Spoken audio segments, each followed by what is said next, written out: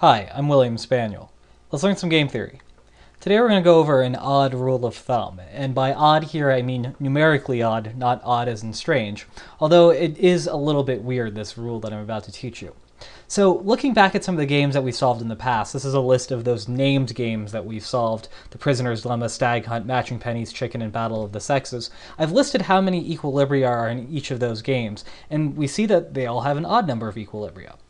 The Prisoner's Dilemma had one equilibrium. It was in Impure Strategies, the Defect strategy set. That was the only two strategies that survived strict dominance. In the Stag Hunt, we had three equilibria. Two were in Pure Strategies. Those I covered in the video. The third one is actually there in Mixed Strategies, which I didn't go over because we hadn't learned Mixed Strategies at that point yet. But if you go back to that video and look at the game, this might be a good exercise for yourself. You can look at the payoffs, and you can actually find a Mixed Strategy Nash equilibrium there.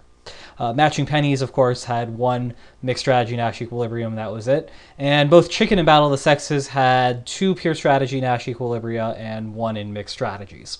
So all of these things are odd. And is that a coincidence? Well, what's going on here? And it's actually not that much of a coincidence. There's this rule of thumb that most strategic form games have an odd number of equilibria.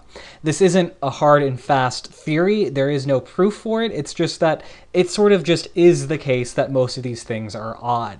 And so the implication here really is that when you're doing homework and you can only find an even number of equilibria, you should probably double check your answers. It might be the case that you're right and there are just an even number of equilibria in your game, but that's also probably not the case. You really ought to look back and make sure that you've checked all possible solutions and you are in fact positive that there are an even number of equilibria. Because like I said, there are games with an even number, and here's one for example.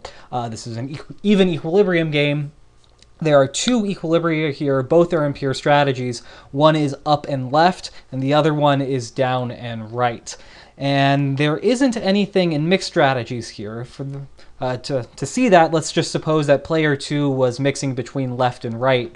Well, if player 1 were to play down as a pure strategy, then he's always going to get 0, because regardless of what player 2 does, he gets 0 for that. But if he plays up and player 2 is mixing between left and right, then with some probability he'll get 1, and then the rest of the time he'll get 0. But some positive amount is always going to be better than 0, so player 1 will always play up. And then the same thing's going to be true for player 2. If player 1 is mixing between up and down, then she'll always want to play left. This is a little bit of a strange equilibrium here because, well, this one's always better for them, but nevertheless, it is the case that if both of them are here, neither one can profitably deviate. Player 1 can't switch to up because he'll still get 0, and player 2 can't switch from right to left because, well, again, she'll still get 0. So this has an even number of equilibria, but like I said, this game is really the weird type of game. It's the exception to this rule of thumb, and for even equilibria to exist, usually what's going on here is a bunch of weak dominance, and that is the case here with this game because up weakly dominates down for player 1 and left weakly dominates right for player 2. And if you pause and you look at it, you'll see that that is true because well, down gets 0 and 0, up gets 1 and 0, so down is always going to be not as good or equally as good as up. A better way of saying that is up is always at least as good as down, and the same thing is going to be true for player 2, where left is at least as good as right, regardless of what player 1 does.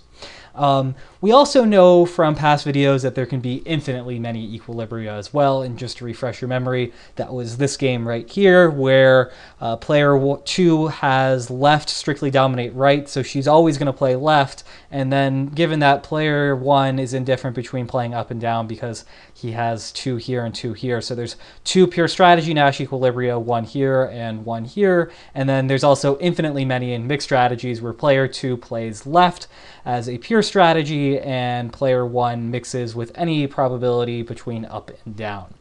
So that is that rule of thumb. Use it carefully, and I hope that helps with some of your homework problems.